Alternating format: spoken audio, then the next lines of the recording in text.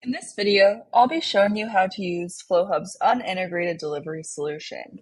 This delivery solution does not integrate with Metric or any other state reporting system. To begin, a delivery order will come in to your order ahead dashboard through your e-commerce provider.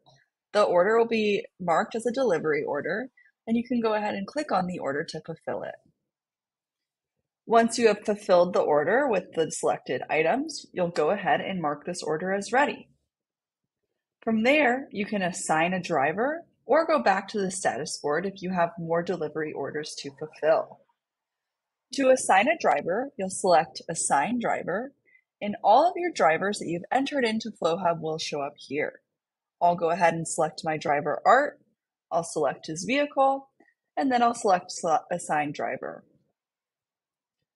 When the order is ready to be selected for a delivery, you'll go ahead and select Put in Vehicle.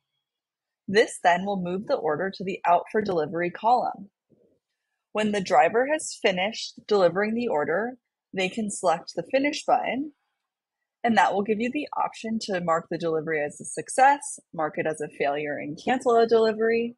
You also can update the order to move it to the Delivered column to collect payment at a later time, or select Update and Collect Payment to collect payment directly on the spot. When I select Update and Collect Payment, the payment screen will show up. I'll enter in the amount of money that my order received, enter in my PIN, and finish the transaction. From here, I have the option to print a receipt, print any other labels, and also email the receipt to my customer.